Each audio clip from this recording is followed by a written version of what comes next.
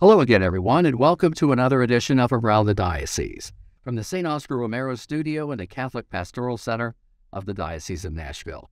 My name is Ron Flietz. I'm delighted to be with you today, and with us we have two guests today. We have John Bosio, who is author of the book Raising a Catholic Family Today, Building a Domestic Church, and Daniel Schackle with the Knights of Columbus insurance agent, the Schachle Agency, I should say, and they sell a lot of neat, great insurance and all kinds of things, which Daniel will share with you here as we go along too. Hello and welcome. Thank you very much. We got a lot to talk about today, so before we do that, let's bring the Holy Spirit in on this program. In the name of Father, Son, Holy Spirit. Heavenly Father, we ask that you be within our program today as we learn all about the new book that John's written and how the Knights of Columbus are supporting it. We're grateful for our listeners, Lord. We ask that you guide us to share information that will be easy to understand and educate those who may not be aware of these organizations. We thank you, Lord, and praise you for your glory, and we ask this in the name of Jesus Christ, our Lord and Savior. Amen. Amen. Father, Son, Holy Spirit. For those of you who don't know, Nashville Catholic Radio is about to embark on a 6-part series here during Lent on John's new book, Raising a Catholic Family Today. So, John, why don't you share with us what brought you to writing this book? It's an excellent book. I told you before, it was like a 4 or 5 hour read for me, and I just flew through it. But what made you want to, do this book? Well, as you know, Ron, I have written other books on marriage, mostly been on marriage. Right. And that's been the past 10 years, 15 years. And, what brought me to this was, it was not intended. I was applying to write a book. I was invited to give a talk, and in preparing for the talk, I discovered that there is this whole area of family life that I had not paid attention to, which is, the evangelization of the family and what's happening to families today. So really, what prompted me ultimately to put it together as a book were two things. One is the realization of what's happening to the family today, and secondly, to realize that the Knights of Columbus are actually focusing their attention on evangelizing the family. Mm-hmm. And I thought, well, those two could come together and, take this document, this book, and make something out of it that's going to help as many families as possible. What a great project you started on. And you've, Lord knows, you've spent enough time on this. I mean, it's... Well, because it's more than the book. It's also the audios, right, podcasts. And all the interviews you did Interviews. in order to make this thing happen. Now, you have some statistics you can share that it's stipulated a lot of this book as well. Absolutely, absolutely. One of the things that I realize is happening today is that we are all kind of nomads. We tend to relocate. We do for in chase of opportunities, which are great opportunities. I myself have relocated six times, and that is very stressful to a family. One of the things that happens to family when we relocate is that we become isolated. We lose our roots, the contact with our roots. We don't have the daily contact with our parents, grandparents, and uncles who can reinforce for us the traditions of the family, the religious traditions, and they do not hold us accountable anymore. Nobody to say, hey, why didn't you go to Mass last Sunday? Or right, why aren't your kids in Catholic schools or religious education? Now it's up to us. So we become isolated. It's up to us to carry on our faith, and we drift. Mm-hmm. And that is what's happening. The statistics show that, today, our young people are drifting. There's a particular number of people, a particular generation, the young families today, which are the millennial generation, which were those born between 1981 and 1996. The statistics I have is from the people associated with Words on Fire. Mm-hmm. They indicate that 7% of millennials who were raised Catholic are no longer practicing. This was done in 2016. By 2016, only 7% were practicing Catholic. Practicing in the sense that there's more than just going to church on Sunday. Okay. You pray at home, you follow the Catholic traditions and the teachings. That's scary. Yeah, only 7%. So we basically have lost a generation. Mm-hmm. And what's sad about it is that not only the people do not practice, but it's affecting their mental health. The suicide rate among millennials, suicide rate and overdose deaths, Right. is for millennials is higher than for other generations. Mm-hmm. And there's another study that I kind of contrast with this, comes from a university, that shows that those who grew up in families where faith is practiced are happier and have stronger marriages. So faith keeps people on track, gives us a point of reference, guides us, gives us hopes, and keeps us going. So the hope of the book and the program is to remind people to think about their own religious traditions and see if they are on track. Where am I with my faith, and what am I doing for my children? That's really, we don't want to lose the next generation, because I think another statistics I have is that the young people are falling out, and the church is losing young people. I don't have the numbers in front of me right now, but we are losing young people. And unfortunately, that's obvious in a lot of churches when you go to visit them. Absolutely. Now, you hope that they come back, but the point is we need to provide that time when they are at home as young children to form them and give them a foundation that they will keep for themselves. One of the things that we talk about in one of the podcasts is that what's happening in the family in the early years, spiritually, we're forming their spiritual DNA. And they will carry that for the rest of their life, even if they leave the church. Right. They will carry it. And it's important we don't neglect to do that kind of work as parents when the children are young. And that's what we emphasize during the podcast and in the book. You've done a lot of research into that. And in addition to that, it's not just a radio program with you talking about the book, which, as I mentioned before, is a very interesting book. But you also do a lot of interviewing through the whole series. Right. I interviewed 12 couples, 12 families from 7 different parishes here in Nashville or the surrounding area. And they shared a lot. I had about 36 questions I was asking them. And they very willingly shared their own life with us. And so you will hear all of that in the podcast, which really supplement what the book is about. It's real life. This is real life. People telling about their stories, their struggles, how they find hope in direction in faith, and how they pass this on to their children. So a lot of good suggestions comes from what they're doing. And I'm glad and very grateful to those couples who are willing to talk. Yeah, and they shared a lot. I was very interested in listening. Of course, John and I had the opportunity to listen to a lot of these as we were doing the program, because obviously it's all pre-recorded. But some of those answers that people gave, it was very, very impressive to me. And it's something you really look forward to hearing. Right, in a sense, I wish I had had those when I was writing the book, because some of those are wonderful things that complement what the book is about. It's nice to be able to read the book and to share and listen to everything that they're going to talk about. But in addition to that, one of the more important things, too, is thanks to the Knights of Columbus Insurance, the Schachle Agency, the first 500 people who respond to this will have an opportunity to get a free book and then follow along.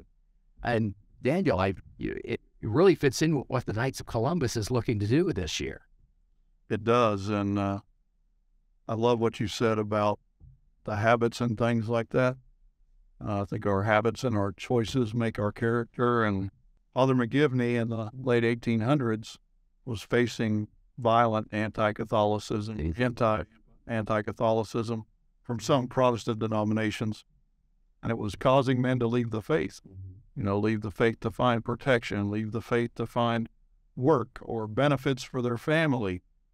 And Father McGivney knew when a man left the faith, his family was probably right on his heels out the door, right? Mm-hmm. So he knew that if these families were going to keep their faith, to John's point, with the moving around, most of these families were immigrant families. They left their family back in Ireland or Italy or wherever. They came to this new place and didn't have a family here to keep those traditions going. So Father McGivney wanted us to have a brotherhood that would support each other in faith and protect each other financially. And I always tell people that really you could boil down the reason the Knights of Columbus was started to two things, which is one, keep Catholic families Catholic, and number two, the financial protection. And nowadays, I mean, we really don't have the Protestants coming after us. No, that's true. But it's a different world. We do have this postmodern, secular, humanist religion. And I do call it a religion because they are evangelical about how they come after our families, our children. And, the 1880s, just like today, the Catholics who are trying to stay Catholic were swimming against the current to keep their faith. And then we had this period that they earned for us that was, we were swimming with the current, right? Right. Now all of that's flipped again, and I think it caught a lot of us by surprise. I know it caught me by surprise, and if I knew it was happening earlier on, we probably would have done some things differently with my older children. But, the American Worldview Institute did a report in 2021 that said 88% of American adults hold to syncretism, meaning they hold a mixture of worldviews as opposed to a single worldview. And that's what our children are hearing, even when we're not in the room, even if it's not from their teachers, they're hearing it online. And there's only one way, one truth, and one life, and that's Jesus Christ. He's in our tabernacles, in our churches. And I think the Knights of Columbus realizes it's time for Catholic men to awake from their slumber and join the battle on our original first two missions, which is keeping Catholic families Catholic and combating the confusion that's taken down our families. And John, your book just fits in here and molds so well with what the Knights of Columbus, is projecting to do this year, to bring the families more together, to bring Knights even closer together. Because, I've just noticed in our own council how much more we're working together, this year, because really faith's always been there, but it's the brotherhood is bringing it a lot closer too. And that's fantastic. And your book is good for everybody. But I mean, when you're able to get in with these couples and share all that information that they pour out, is there anything you could share about one or two of the couple comments that might be exciting to hear? Well, that's asking me a very about the question now. Sorry, nothing. Well, I think some of the things surprise me, in terms of their ability to share. Mm-hmm. Talking about, for example, how they resolve their conflicts, because one of the questions I was asking was, how do you make up after a fault? Yeah. After you fight. We all have disagreements in marriage. It's impossible to avoid conflicts in marriage. But then, how do you, because children need to learn to make up. Mm-hmm. And so basically they shared, but the bottom line, we have to listen to each other. Yeah. And that was really the lesson I heard from them very clearly. We have to listen to each other. To be humble enough to admit that I don't have the answer and I need to hear yours before I make a judgment, before I accuse you, before I attack you. Mm-hmm. And so, but many of them said, we don't want to hide our fights as long as they see us reconcile. I think that right. Your book says that a lot. And it relates to the fact that we need to provide children, and that's in chapter 1, a safe home, a home where they don't feel anxiety, where they can feel comfortable and they feel there is stability. And whenever there's conflict in a marriage, the stability is threatened. So even though conflicts will happen, they need to see that stability remains after the conflict. So that is one thing that they made very clear. Mm-hmm. And I'm so grateful for them to share. As well as, sometimes you have to go to a council because we cannot do it on our own. And they admit it. So you will hear a lot of beautiful stories about, how we make up. Not only, but it's not so much about techniques. It's more about the intent, the habits we want to create in our home, regular meals, regular family meals. And how we manage all of these media outlets, or with all the different viewpoints and everything else, with the phones and the iPads and tablets and computers. How do we control all of that so that our children are not hurt? A lot of that information is very valuable, and they're very honestly sharing how they do it. Some people say, one couple said, we have forbidden in our family social media. Our children are not allowed to have social media. Somebody said, there's no reason for our children to have a cell phone unless they are ready to go to work. Even if it is their first job and they need to be away from home, then they can have a cell phone. Otherwise, there is no need for them to have a cell phone. So very practical advice that it can be helpful to many people. In case you're just joining us, you've been listening to Around the Diocese. Our guest today is John Bosio, author of the book Raising a Catholic Family Today, Building a Domestic Church, and Daniel Schackle, General Agent of the Schachle Agency of the Knights of Columbus Insurance. And I went a little bit beyond halfway, just so you guys know. This book that John has written, what we're intending to do is, as you've heard us share a little bit, but it's easy to get a hold of this book. And I can tell you this, having read the book before we started really doing the program itself, you want to have the book in your hands by all means to follow through with it, because when you hear what the couples say on there, you can go right to that section and say, yeah, okay, I remember reading about this. It really brings the book to life. And the thing that the program, book and the podcast together are trying to accomplish is just to invite the individual listening, reading, to think about how they received the faith, how it was passed on to them, and then to go turn around and say, how am I doing with my kids? Right. Am I providing something that is solid that will help them in life by guiding them on the faith, on the practices? So that is really the process. The rest is stories, anecdotes, ways to remind yourself of how things went in your life. It's a reflective process.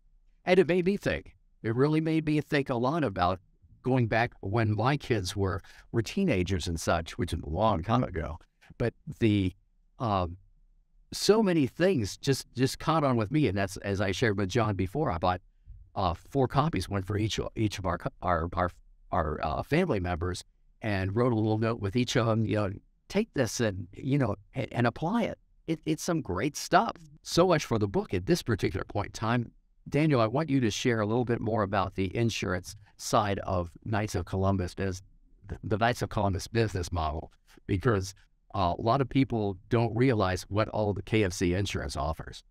Well, I mentioned Father McGivney a while ago in the 1880s and the immigrant families, and his family was one of those. His father came here from Ireland as well as his mother. And while Father McGivney was in the seminary, his father died, leaving himself and 12 other children without a provider. And during those days, and there were no social safety nets, none of that stuff. If dad died, mom went on the street, kids went to the orphanage, probably adopted by Protestant families, losing the faith in their family forever. So along with keeping Catholic families Catholic through the Knights of Columbus fraternity, he wanted to keep them Catholic through financial protection for each other. And he was actually going to the courthouse and finding financial backers to go and say, I'll take care of this family, don't break them up. And he had done this with several families. In fact, the anniversary of the first meeting in the name of the Knights of Columbus was last week, February 6th. Yeah. And he actually came from one of those court hearings and met with the 9 guys at St. Mary's, and they formed this association to take care of each other. And since then, we've turned into the largest Catholic fraternal organization in the world. Mm-hmm. We're a financial powerhouse in the Catholic community as well. You probably see us sponsoring a lot of Catholic events, martyrdom life, Eucharistic congresses, defending religious liberty, paying for the defense of religious liberty. We were founded for those times in 1882, and it's very possible that we were founded because we needed to be here today as well to pick up the mantle in the same type of situation. So our financial arm really has grown into something that defends the church as well. We have about $126 billion of life insurance in force on our members. We have about 1 million certificates or contracts for our members. Right here in my agency, we manage about $2 billion in life insurance in Tennessee and Kentucky and Eastern Arkansas. So that's a lot of Catholic families. We have about 30,000 certificates in force that we're proud to be offering Catholic families to take care of them. And then we also invest all of the insurance company money and have since our very beginning in a way that meets the USCCB's ethical investing guidelines so that Catholics can know that their money isn't supporting Planned Parenthood or these other things. I really think it's one of the best kept secrets in the Catholic Church that we have this organization where you can do these things for your family that you need to do anyway. Right. But do it in a way that's not supporting the secular culture that's attacking our faith, right? Exactly. And the building isn't lit up in all of the latest fads of social whatever color. Right. We expanded that as well because we also saw a need beyond that. Mm-hmm. And this is becoming a bigger and bigger thing, the socially conscious investing. So a few years ago, we launched something called Knights of Columbus Asset Advisors. So these same people that manage $30 billion or so of money for the insurance company have set up and managed these mutual funds. You can actually have the managers of the Knights of Columbus money managing your money. Yeah. In Connecticut. So all of these mutual funds, again, are screened with the same guidelines to make sure that you're not supporting anything contrary to the faith. And there are some other companies out there that do that kind of thing, but I think what really separates us is that we have agents on the ground, advisor representatives on the ground in your community that you can work with in a Catholic way and really move towards helping Catholic families with holistic financial planning. It's a great organization. I've had insurance for, gosh, I guess probably since we moved here, 23 years ago. So yeah, I can certainly attest to that. It's a great program. Real quick, because we only got a couple minutes left, tell how a gentleman could become a Knight of Columbus. So I know that there's a lot of you out there listening that aren't Knights yet, Yep. And I would challenge you to join us because, look, we do have great hope through all of this. We're learning what's happening in our families. John's helping us. Mm-hmm. The Knights of Columbus is stepping up to this, trying to help as well, but we need you to help us. And there's great hope if we all come together. So we would encourage you to join. You can, of course, contact the council at your local parish. If you don't have one there, your parish priest might know where there's one nearby. Or you can go to kfc.org/join us. Mm-hmm. And if you fill out that form there and send it in, you'll become an at-large member of the Knights of Columbus. And the local council will get an email saying you want to join so they can contact you. And right now, if you do that and you use D Schackle, DSCHACHLE, as the promo code or the agent referral code, you can have your first year of membership for free. Wow, that's So great. make sure you put that in, DSCHACHLE, and hit apply code. That should zero out your balance for you to try it out free. Fantastic. Thanks for sharing that, Daniel. Now, before we go here, John, I want to share the 6 different titles for the program from the book. The first chapter is Our Home is a Sanctuary. The second one, Our Home is a Place Where Love Resides. The third one, Our Home is a School of Prayer. The fourth one, Our Home is an Apprenticeship to Loving. Number 5, Our Home is Where We Learn to Live in God's Time. And number 6, Our Home is a Training Camp for Discipleship. I do have other resources for couples and for families, so that's happytogether.net. Well, we have been through a lot of stuff here, gentlemen, and I know we didn't follow in any way, shape, or form what we're going to talk about. You know, the Holy Spirit takes over this program, which is a beautiful thing. But I can't begin to tell you how much I enjoyed having both of you gentlemen on here. The program, Daniel Schackle of Knights of Columbus Insurance, the Schachle Agency. And we thank you, of course, for your support of the book. And then John Bosio, the author of the book, Raising a Catholic Family Today. Thank you for having us. Honored to do it, Ron. Thank you. Well, delighted to have you both. Around the Diocese is locally produced and made possible through the generous donations of the Cook Foundation, our listeners, sponsors, and the Diocese of Nashville. Broadcast worldwide via the Nashville Catholic Radio app, streaming at NashvilleCR.com, and locally available at 100.5 FM. We're shining the light of our Catholic faith from Nashville Catholic Radio. Until we meet again, my sincere thanks for all of you for listening. God bless you and have a great faith journey.